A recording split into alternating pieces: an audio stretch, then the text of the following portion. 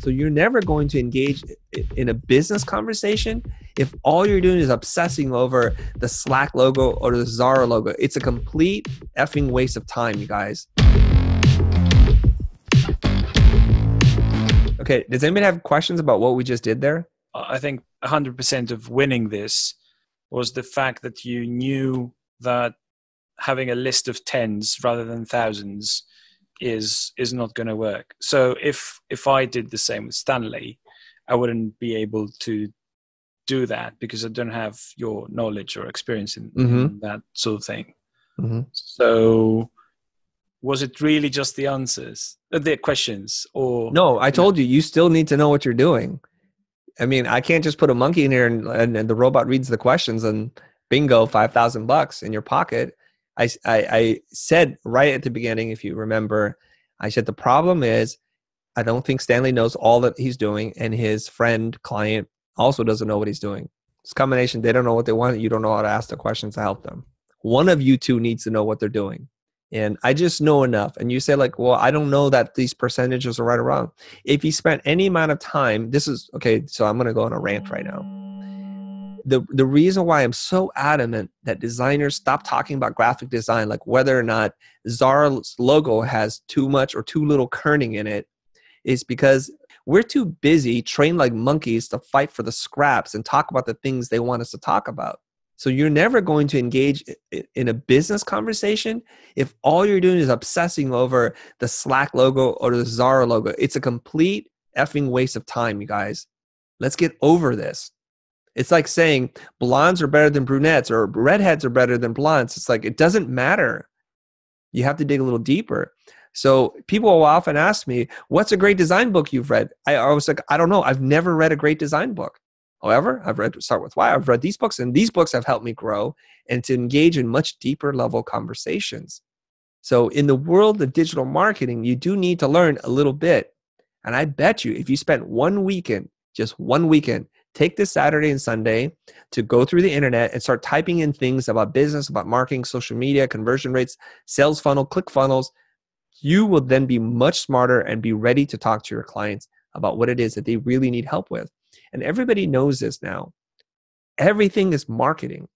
If people don't know who you are, they don't know your story, and they don't attach to it, you're going to have a heck of a time trying to get any real work or to sell your service or to launch your product. The game has and always will be about marketing. You got to get known. Now, marketing has a dirty tinge to it because we think of marketing as advertising. Somebody yelling at you repeatedly over and over again on messages that you don't believe, trying to convince you of something. Well, this is the new era of marketing. It isn't about that at all. Use that guideline. Inform or inspire. Teach people something. Give them some value because you're exchanging their time and attention. You better give them something valuable. This is the game we're all playing right now, or we should all be playing. And when you play it, when your client, your prospective client has a problem doing that very thing, you're like, well, let's talk because I figured out how to do these things. And here's where you're doing it wrong. You do need to have some level of expertise. Now, let's just say you're really, truly just like, I have no freaking clue. All I can do is ask really great questions.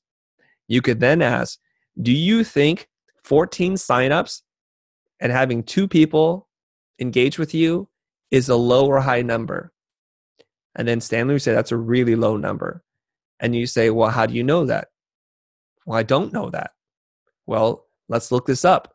Conversion rate, email, click funnel, and you're going to find out it's going to be about 3 or 4%, maybe even lower. It's Gotcha. really freaking low. It's abysmal. So you just keep asking more questions and you're going to keep saying, how do you know this? Is this true? How do you know this? Can we verify this? I see. So it prompts me to look this up if we Yes. get to that point.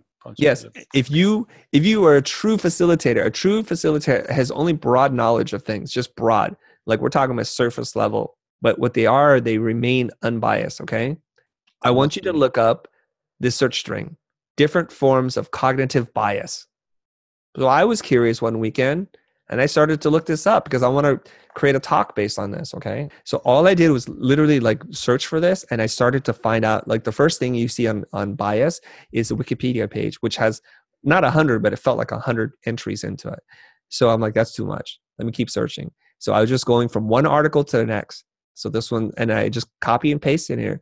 So I'm learning about all these kinds of things. So now I realize something. This is really powerful stuff. We all have bias, right? And it leads us to making consequential mistakes because we assume certain things are true.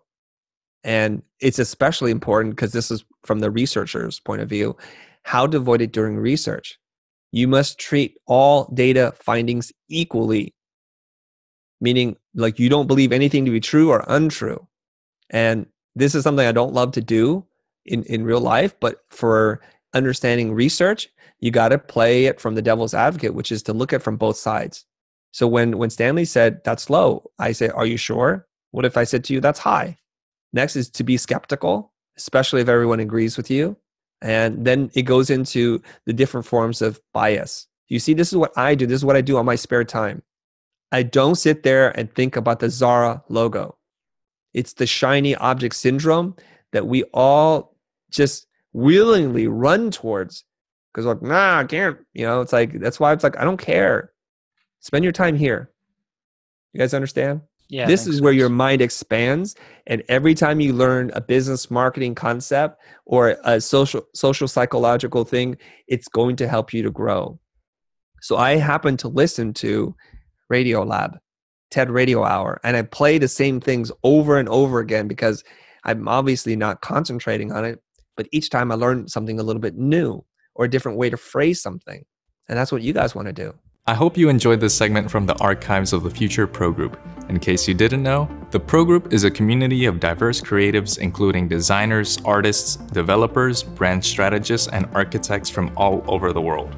Some of the benefits of being a member include bi-monthly coaching calls with Chris, office hours, which are monthly calls with subject matter experts to help you with things like writing, business development, mindset, and strategy.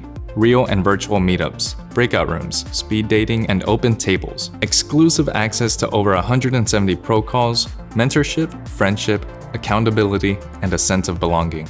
Check the description below to find out more. But don't take my word for it. Here's a pro member to share their experience. Being a part of the group also helped me to transition out of my first production company into something that is way more fulfilling for me. And since we started this business, our very first job, we got it $25,000, which is actually 5 times more than what we usually would charge for work. But it's being a part of this group and constantly being accountable to the growth and to the worth that I know is in myself. Like, that's what's helped me to definitely improve and to go forward in my business. So if you're interested, check out thefuture.com/pro-group. Thank you for watching. We'll see you next time.